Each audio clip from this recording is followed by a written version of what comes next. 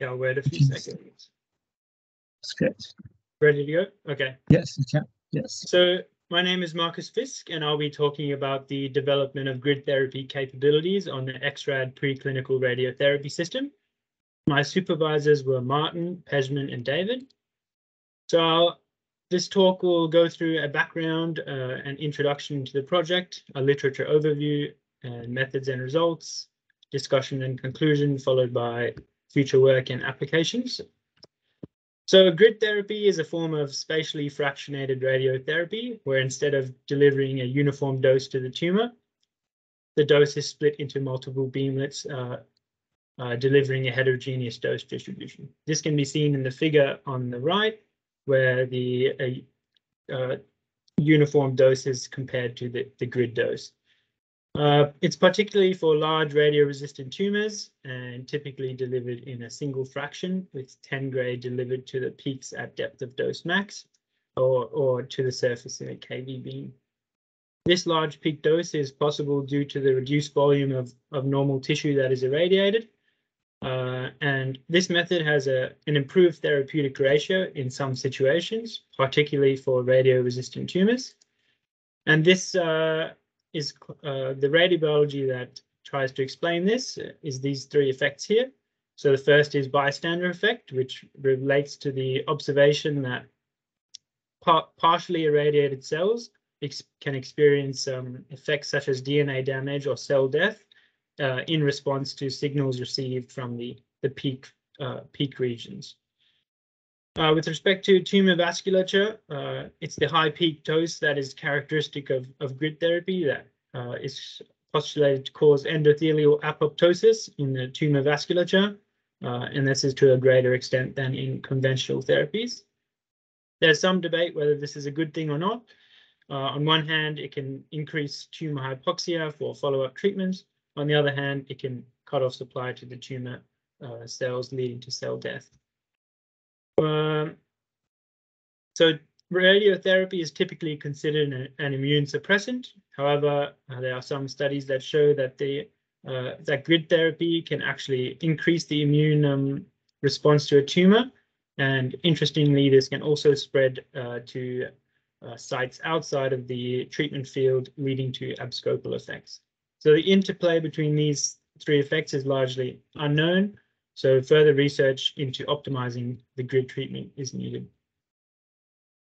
So a background of Monte Carlo.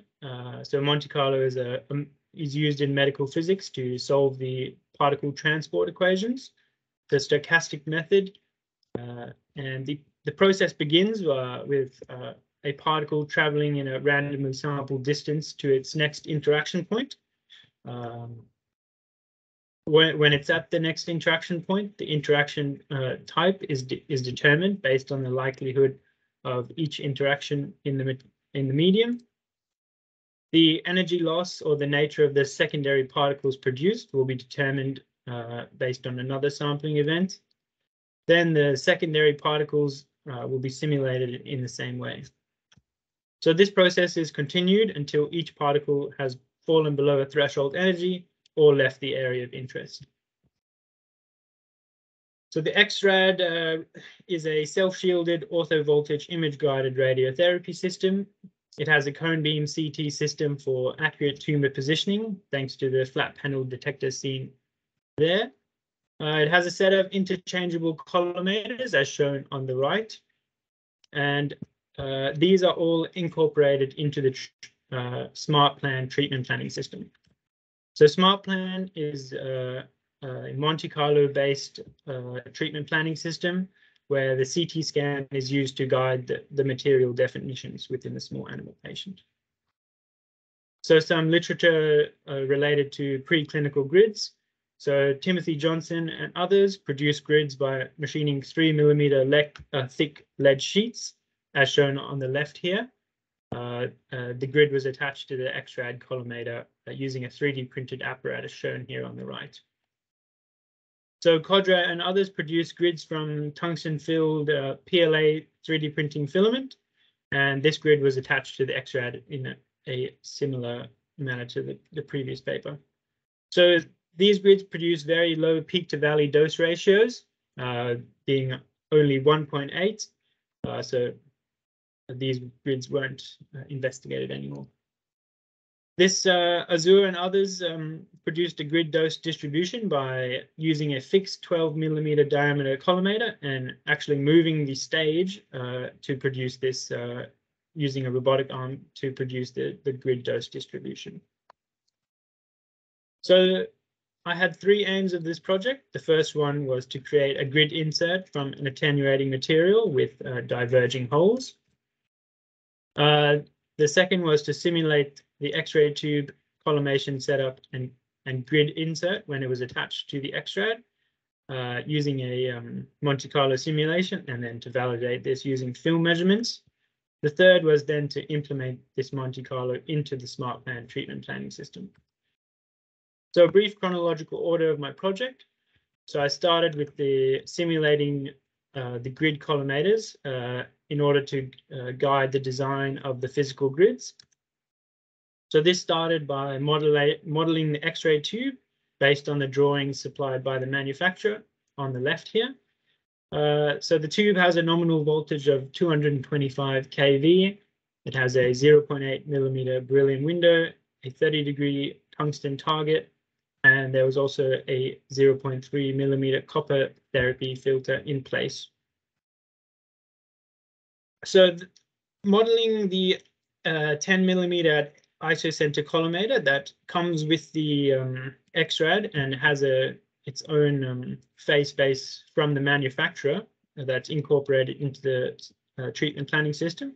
This was used so that our geometry could be verified by, or the source parameters and the geometry could be fine-tuned so that we knew our geometry matched what the manufacturer had simulated. So this was done by comparing the dose distribution in a water block between our produced phase space and the manufactured phase space, and then the X-ray tube source parameters were adjusted until the best match was observed between the distributions. So following on from this, the fine-tuned source and X-ray geometry parameters were used for the rest of the project. And the next step was to model the variable collimator, which is shown on the left here. And this was where the grid would sit. You can see there's a slot where the grid insert would fit into. And the Monte Carlo model of this is shown on the right. Now, in order to simulate the various grid arrangements, a phase space was scored directly above where the grid would sit, as shown by the red phase space there. And this allowed us to place that phase space directly above various grid inserts and then simulate that on a block of water. So this allowed us to save time and not having to simulate the X-ray tube particles every single time we changed the grid arrangement. So the hole radii ratio of open to blocked area and the maximum field size was changed for a total of 180 different grid arrangements, and their peak to valley ratios and output factors were analyzed. So following this, the grid with a good compromise between the output factor and the peak to valley ratio was chosen for the manufacturing stage. So on to how these grids were manufactured. So the first step was using a Prusa Mini 3D printer with a PLA filament to produce the grid module as shown in step 1. And you can see the diverging nature of the cones there. Step 2 contains the grid insert, and after placing the grid module from step 1 into the insert in step 2, we have step 3, which forms the template, which we plan to create a Cerrobend grid that looks exactly like that. In order to do this, a mould out of a firm addition cure silicone was used. This was used for its high heat resistance and its ability to produce dimensionally accurate parts. So the template from step 3 was placed into this grid bath shown in step 4. And to stop the silicone from rising around the edges of the mold and to instead be forced through the holes at the center of the grid, this grid push tool in step 5 was designed, and the result, you can see the silicone being forced through the holes in the right of step 5. Step 6 shows the grid or the mold as it's secured in place. Step 7 shows the grid or the mold after it's cured and cleaned up a little bit. At this stage, the silicone is quite flexible, so removing it from this template plastic part is relatively easy, and you get the final mold in step 8. So the next part was to cast the Cerrobend into this mold. So an aside on what Cerrobend is. So Cerrobend is an alloy of lead, bismuth, and tin, and it has a melting point of 96 degrees Celsius. Its high atomic number makes it great for attenuating photons in this energy range. So that's why it was used. The first step in the casting process was heating the mold for approximately 1 minute using a hot gun. The mold was then placed on the vibration table, shown in step 2. While the Cerrobend was being poured into the mold, a high amplitude, high frequency setting was used, and this ensured that air bubbles trapped in the bottom were removed, as well as allowing the Cerrobend to form in between the cones of the grid distribution. So step 3 and 4 shows the result after casting, and you can see there are some imperfections that will have to be removed. So these were the imperfections were removed by using the following setup shown in step 1. So a router shown in step 2 was used and passed over the surface of the grid, and this removed layer by layer in an even fashion, and you can see the result of this in step 3. The final finishing was performed using a sheet sander as the grid lay in this recessed hole. The final product of this is shown here. So the center shows the grid field inside of the variable collimator, and then on the right you can see the thickness of the grid just allows it to fit into the slot. So this allows a precise repeatable setup. And then you'll notice on the left the 11mm square field, and this was produced so that the simulation geometry and the simulation as a whole could be verified using a simpler geometry than starting off with the grid field. So to evaluate the manufacturing method, the grid was scanned, and using a circular Hoff transform in MATLAB, the radii of the holes was assessed. So you can see in the central grid or the central box plot, the average radii of the holes was around 0.71 millimeters, where we designed them to be 0.7 millimeters. The center spacing as well, the measured spacing was around 2.43, whereas the design spacing was 2.4 millimeters. Now, thanks to Manuia, we managed to take a 6 MV portal image of the grids to assess the uniformity and to see if there were any significant air bubbles that were trapped in the insert. So the visible imperfections shown by the circles there are more likely caused by defects in the portal imager rather than defects in the grid. So now onto the film measurements. The films were cut with the flux beam box available from Flux 3DP, and as shown here, the films were labeled in the bottom left corner by a cutout number, as shown by an example on the right there. The film calibration pieces were 2 by 2 centimeter squares, and these were placed on top of a solid water phantom, which is shown on the left here. This phantom was produced using PLA 3D printing filament and had a 93% infill setting. And this was designed to match the electron density of water and was based off the work of the UWA 3D printing cluster. The irradiation setup is shown in the middle there. For the calibration, the 40 by 40 millimeter collimator, which is actually different to the one shown there, was used to deliver a known dose to each separate slice of calibration film, and you can see these known doses on the right there. For the film irradiation, the film slices were 35 by 35 millimeters, and these were placed one by one between each layer of the PLA phantom, as you can see in the elongated image on the left. The PLA phantom was designed so that all the layers locked in place, and this limited the translational motion. Now the film stack was placed with the surface at the isocenter and irradiated for 126 seconds, which is equivalent to a 40 by 40 open field dose of 8.01 gray. This was done for the grid field and the 11 millimeter square field as well. So with the film scanning, this was done on the Epson Expression 12,000 XL scanner. There were 2 warm-up scans done, followed by 3 scans of the films, each at a resolution of 300 dots per inch. The films were originally scanned in groups of 11 on the scanner, as shown on the image on the right.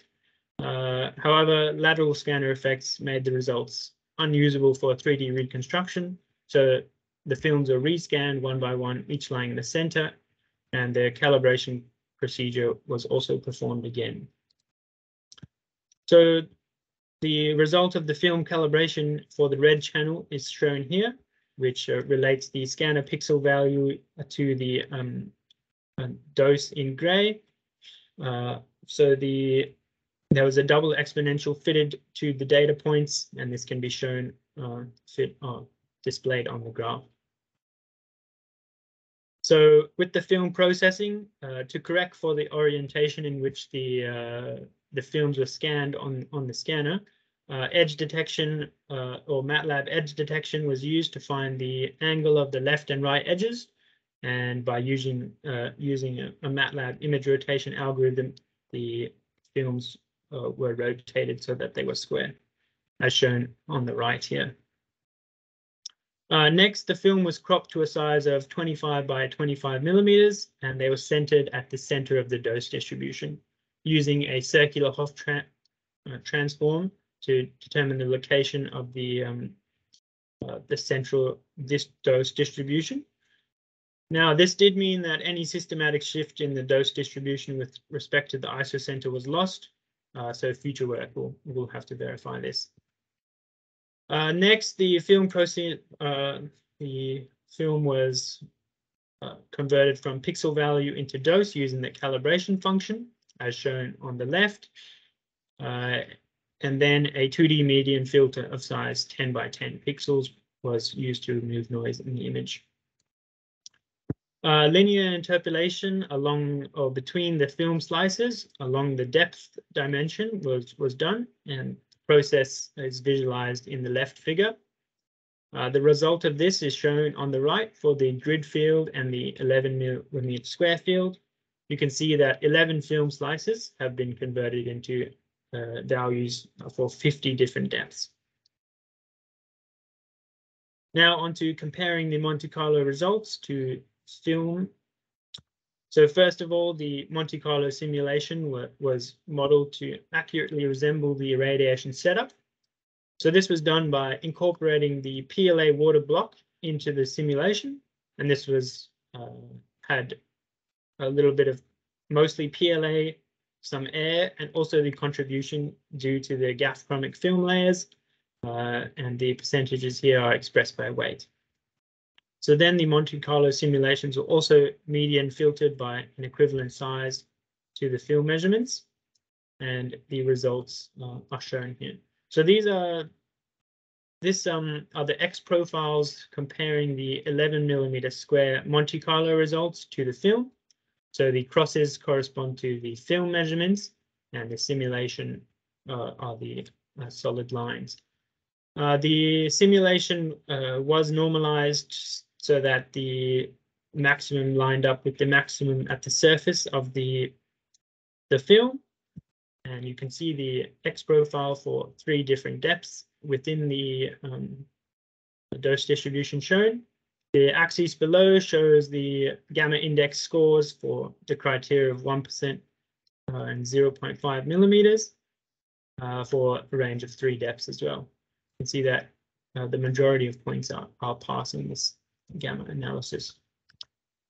Now the percentage depth dose. So the percentage depth dose was calculated by the maximum dose at each depth slice.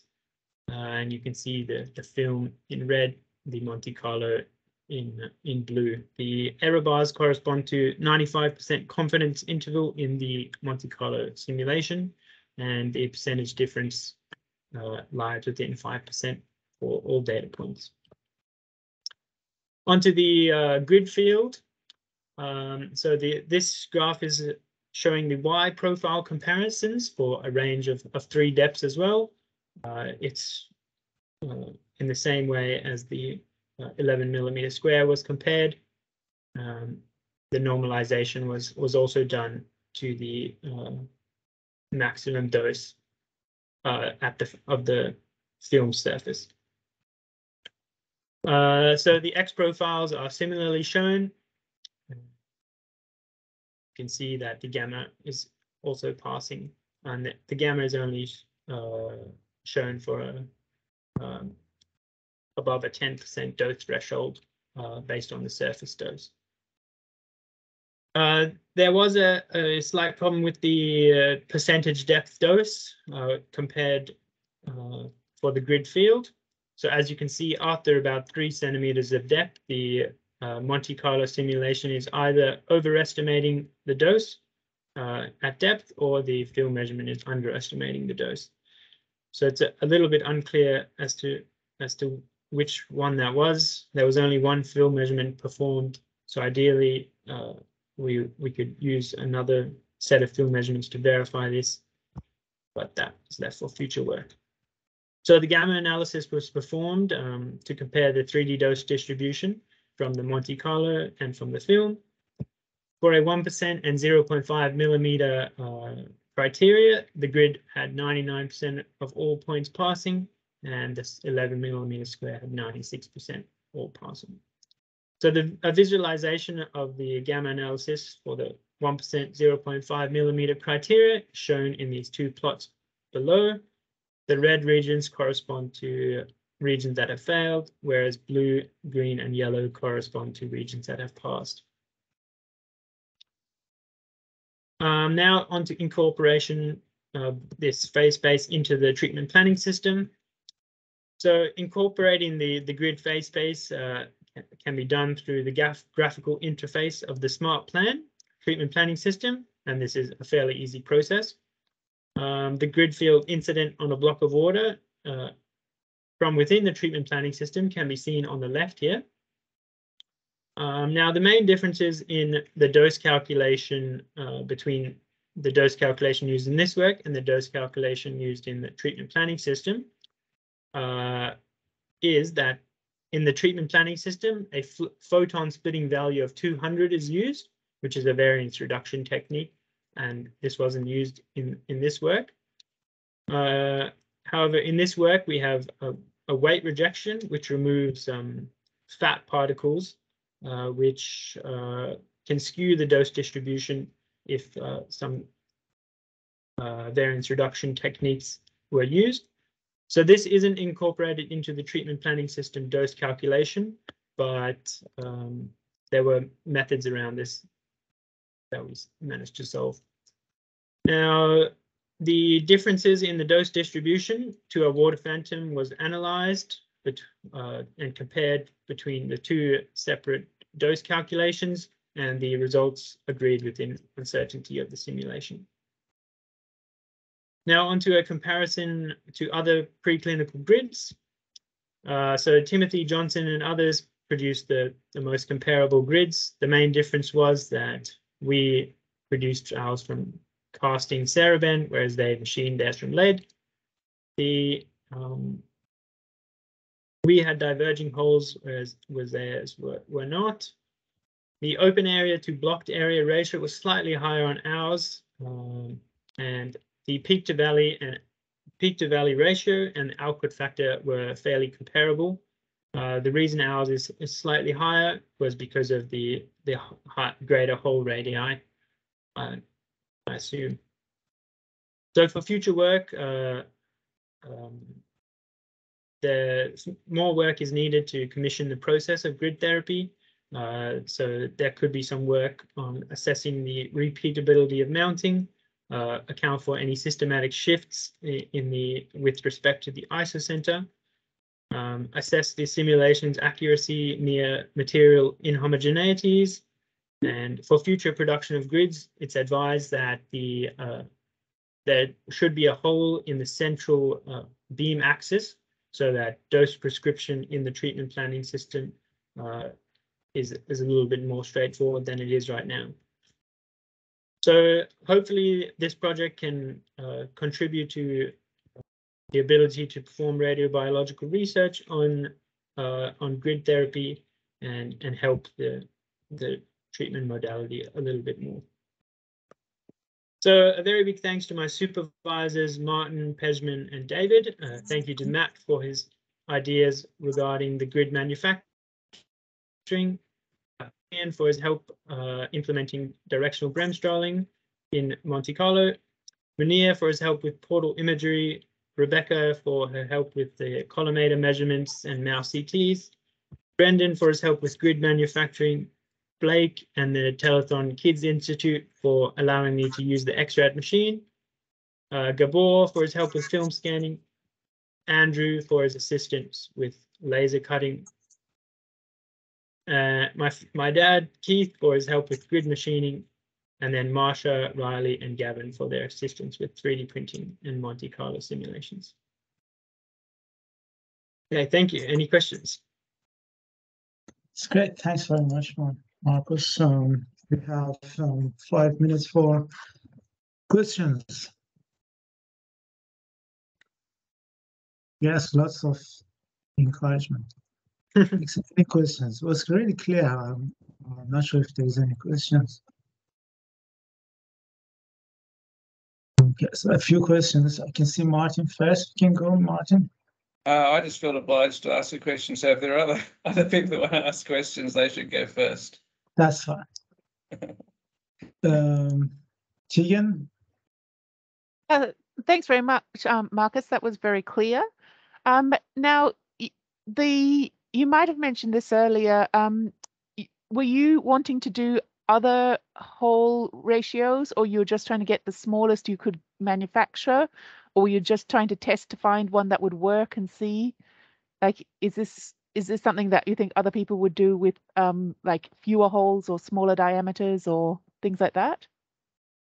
Yeah, so with the grid manufacturing, I basically tried to produce the smallest possible hole spacing with the 0.7 millimeter radii holes. So the 0.7 millimeter radii holes was determined based on the 180 different grid arrangements that I analyzed, and that seemed to be a good value. Anything below that seemed to be producing an output factor that was too low, and so with the grid manufacturing, which is I'll show here. There was a problem with casting the Cerrobend into holes that were spaced closer than this.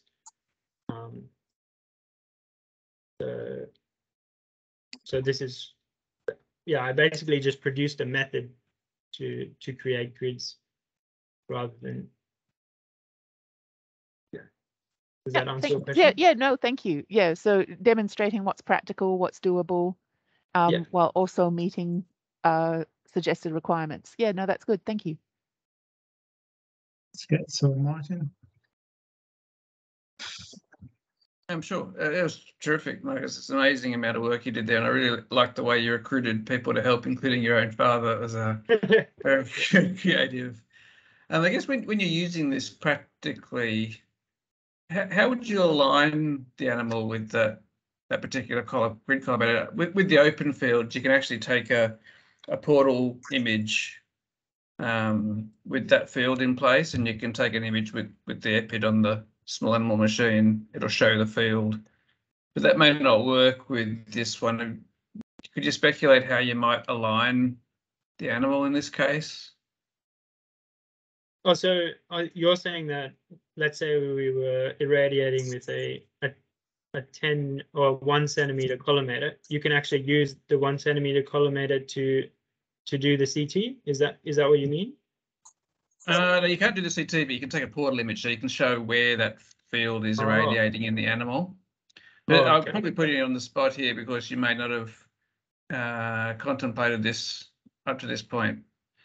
But this will be an issue if we want to align an animal with this grid collimator. We will have to think about how that alignment can happen. Yes. So you think there will be a problem with taking a portal image using this? I don't see how this is. I don't think we can take a portal image with that field. We wouldn't see anything. Yeah. Okay.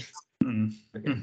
That's so, Marcus, I remember you had some comparison between your Monte Carlo and treatment planning, because it's based, but they both were based on Monte Carlo. Do you have the results here or not?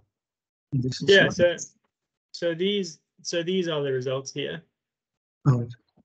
So I only have shown the Y profile comparisons and the percentage depth dose in a water block. So the uncertainties are considerable based on the treatment planning system only having a set amount of. It has a limit on how long you can simulate a phase space for. So that's fine. That's great. Thanks very much, Marcos. And there is no more comments or questions, which is great. All the best for all of you guys. Well done. Brilliant. Have a nice weekend, everyone. And thanks everyone for attending this